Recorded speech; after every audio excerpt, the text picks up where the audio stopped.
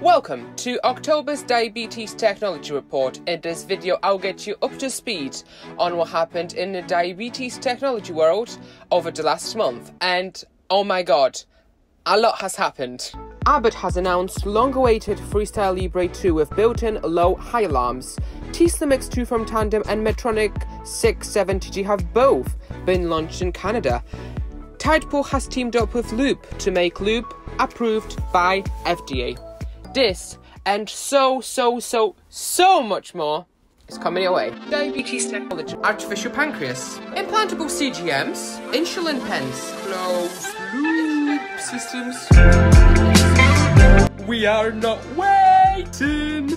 Let's kick things off with Freestyle Libre 2. Abbott has received CE mark and announced second generation of its Freestyle Libre continuous glucose monitoring system at EASD. This year I happened to be at EASD in Berlin and I saw Freestyle Libre 2 in person and it's great. It looks just like Freestyle Libre 1 and there is no way to distinguish the Freestyle Libre 1 sensor from Libre 2 sensor.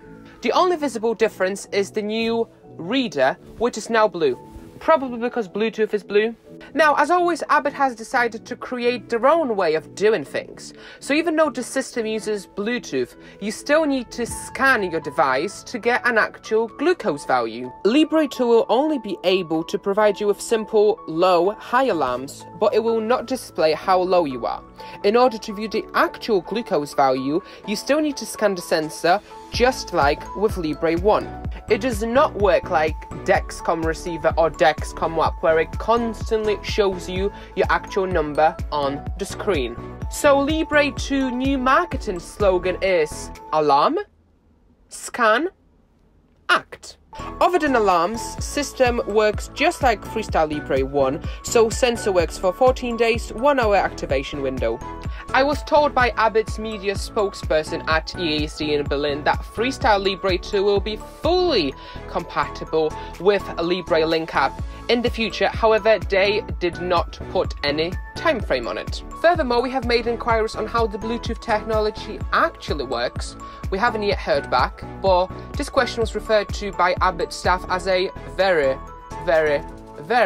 good question. What is very interesting is that Libre 2 will cost just as much as Freestyle Libre 1. Freestyle Libre 2 will be initially launched in Germany in coming weeks and rolled out across Europe in coming months.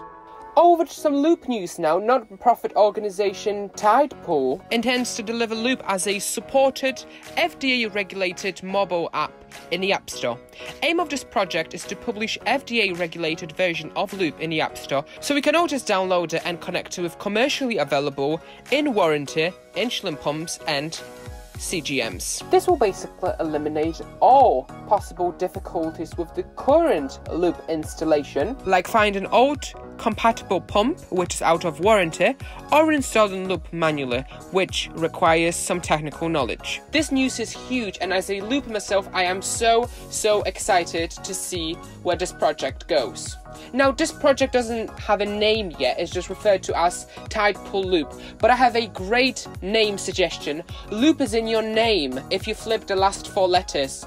If you flip pool, it's Loop, so Tide Loop is my name suggestion for this incredible project. Over to some Canadian news. Medtronic 670G and Tslim X2 have both been approved by Health Canada. Medtronic 670G is the first commercially available insulin pump with give me more insulin when I'm high and give me less insulin when I'm low system. Medtronic is expecting to begin commercial release of 670G system in Canada in fall of 2018.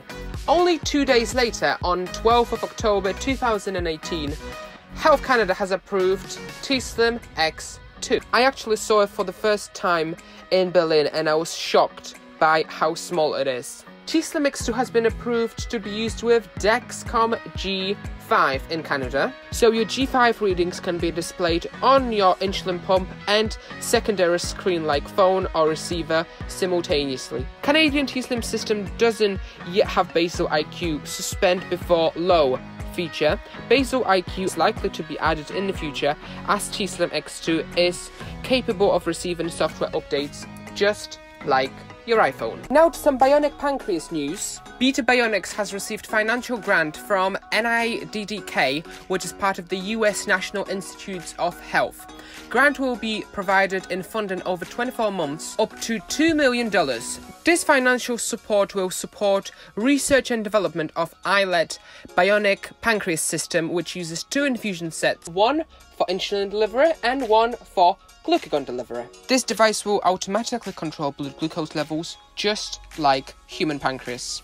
Over to some US Medicare news. As previously speculated by some leaky reps, 14-day Freestyle Libre system and Dexcom G6 are now both available on Medicare. 14-day Freestyle Libre coverage is in place immediately, so you can switch right now, and Dexcom G6 Medicare users will receive the first Dexcom G6 shipment in early 2019. Details from Dexcom and Abbott, as always, are available in video description. Next up, smart pens. On the 23rd of October, huge player NovoNordisk has announced 2 new smart insulin pens, NovoPen 6 and NovoPen Eco Plus.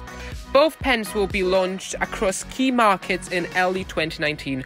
As of recording this video, NovoNordisk hasn't announced which global markets will be first. Both pens will be rolled out to over 50 countries in the coming years and will be rolled out to all countries where Series 5 pens are available, as Series 6 will fully replace Series 5 pens. Even more exciting is that NovoNordisk has already signed agreements with Dexcom, Roche, MySugar, Glyco, and even IBM Health. This huge effort has a potential to change multiple daily injection therapy forever. Lastly, Amazon has officially entered diabetes battlefield with 2 blood glucose meters called Choice Wireless and Choice Basics. Both meters are developed and produced by IIKA Group exclusively for Amazon. Choice is a new series of medical devices such as blood pressure meters. Choice is exclusive to Amazon, but it is not an exclusive private label brand, an Amazon spokesperson told CNBC. As of filming this video, both blood glucose meters are not FDA approved and should not be used to make treatment decisions. And so that's about it. So we've got Freestyle Libre 2, new pens from NovoNordisk, work to make Loop FDA approved, Medtronic 670G and Tslim X2 in Canada, $2 million to Beta Bionics, Dexcom G6 and 14-day Freestyle Libre 1 for Medicare patients, and Amazon glucose meters. Not to mention that I was in Berlin for EASD and Kaleido Bloggers event. Wasn't October just crazy when it comes to diabetes technology? And this might not even be it. This month I had to record my diabetes technology report 2 days earlier than usually because I am off to San Francisco for the Data Exchange Diabetes Innovation Conference. I am so excited. If you are watching this video within the first 4 hours of this video going live, then like right now I am on the plane to San Francisco, probably with wet tray full of food that is incredibly difficult to count for. So if something happened over the last 2 or 3 days in diabetes technology space, then I will cover that in November's diabetes technology report. Now, in case you don't follow me on Instagram, I am in San Francisco because of Diabetes Mind Patients Voice content. I will be, I can't believe I'm saying this, teaching assistant for Power of Social Media workshops. It will be led by community powerhouse Beyond Type 1, with podcasting queen Stacey Sims from Diabetes Connections, stand-up comedy tycoon Charlie Rice, and me from YouTube. But more on that in the future. Okay, thank you so much for watching. This was your October's Diabetes Technology Report with me, NoDiabetic. Thank you for watching.